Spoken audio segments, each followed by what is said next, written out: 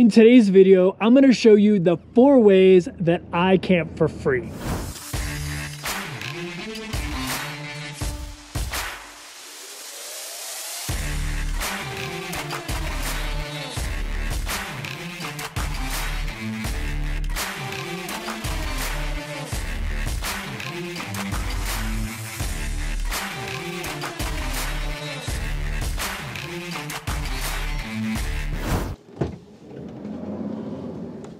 Oh, hey, what's going on, YouTube? Greetings from the Nevada side of Lake Tahoe. So I often get asked about the cost of living, doing this full-time van life, RV living lifestyle. And my reply is usually, it actually is much cheaper than you think. One of the reasons is because I found a bunch of different ways to camp for free. So that's what we're going to talk about today. We're going to talk about the 4 different ways that I camp for free. And as a matter of fact, I'm actually in one of those free spots right now. So let's just jump right into this and go to the first way I camp for free. Okay, so the first method of camping for free I'm going to talk about is called mooch docking. So what is mooch docking? Mooch docking is where you stay on a friend or family member's property, or like I am here, I'm in the driveway of my friend's Airbnb. So he rented this Airbnb for a couple months, and he said, hey, come and visit me here. I know you're in the area and you can just park in my driveway. And that's what I do. A bunch of my remote year friends are actually staying in this house, so there isn't enough room for me to actually camp in the house. So I'm just staying in my van out here in the parking lot, which is something I rather do anyway. When I visit friends and family in my van, they always say, oh, come inside and sleep in here. And I'm like, no, this is my home.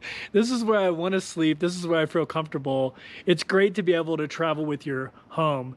So yeah, mooch docking is a great way to camp for free. There is one caveat here. You've got to be careful with condo association and homeowners association rules. You got to make sure that they allow RVs and converted vans to be parked in the neighborhood. Sometimes they don't, and you don't want to get your friends or family members fined by the homeowners association. If you have a network of friends and family throughout the country, this is a great way to camp for free. I mentioned before I was in the military for 20 years. I did a program called Remote Year, a 1-year travel program, and I have a bunch of friends from the military and from that Remote Year travel program scattered across the country, and they all invite me to stay in their driveway when I'm driving through. So it really is a cool way to camp for free and reconnect with friends and family. If you're enjoying this video, please hit that thumbs up button and leave a comment below telling me where you're watching from.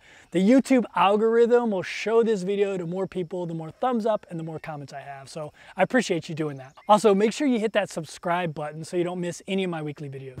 So another option for free camping is a Walmart parking lot. To be honest with you, it's not my first choice. It's probably usually my last choice. But when you're in a bind, you can almost find a Walmart anywhere, and most of them allow RVs to park in their parking lot for the night. As you'll see, there's a bounder over there. There is a van and trailer behind me.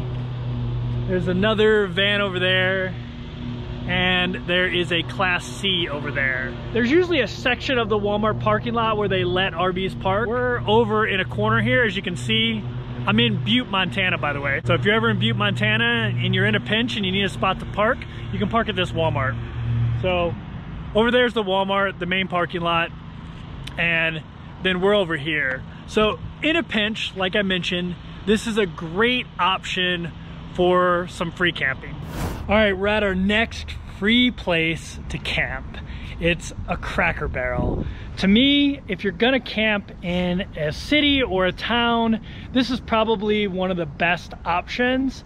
Most Cracker Barrels have an RV section, and they allow people to park in their parking lot overnight.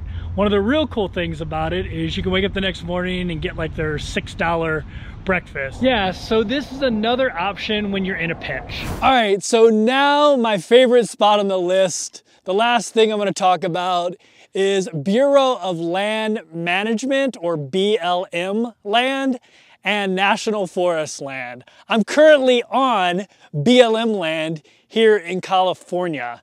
And look at this place. Like, I have it all to myself. It is forest fire time, so it is a bit smoky in the hills. But I mean, it's still pretty grand nonetheless. This is called Fossil Lake or Fossil Creek, something like that, just south of Mammoth. So pretty cool. So the great thing about National Forest and BLM land is it's government owned and it's for the people's use. So if you're in the United States, you can camp on BLM land and National Forest land for free. There are campgrounds on BLM land and National Forest land sometimes that you have to pay for. That's not what I'm talking about. I'm talking about the dispersed camping, the free stuff, and it's everywhere. If you've been watching my channel for a while, you'll remember I camped at a spot in the Tetons with these beautiful pink flowers with view of the Tetons. It was amazing. I camped at Henry's Lake, Idaho, right on the lake. That was BLM land. The place by the Tetons that I just mentioned was National Forest land. I stayed in Salida on BLM land, which was amazing. And then in Leadville, Colorado, if you remember, I stayed at a paid campground, paid like $60 or $70 a night, and it was a dump. And just outside of Leadville, I found National Forest land to camp on. That was amazing. And I stayed there for, I think, like 2 weeks. So with BLM land and National Forest land, like I mentioned, you can stay up to 14 days.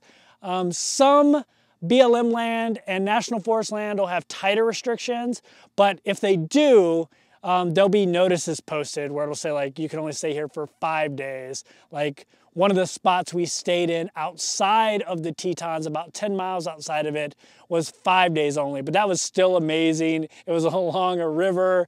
It was great. All right, so those are the ways you can camp for free. You can mooch dock, like staying in somebody's driveway.